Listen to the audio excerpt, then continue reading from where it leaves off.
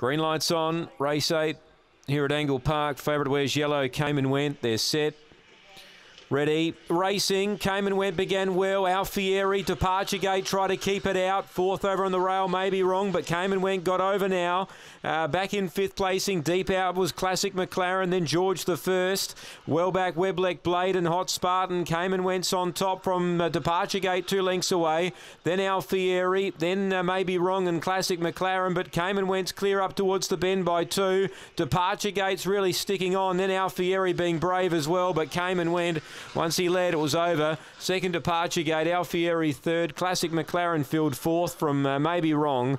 Then George the First, Hot Spartan and Weblek Blade. Time we await upon, 30 and 24.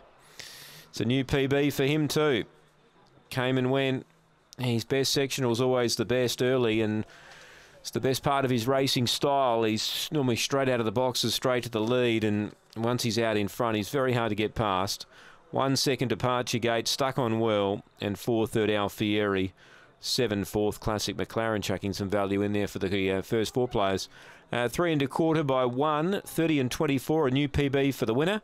It's 5-1-4-7 after race 8, the last leg of the quaddie.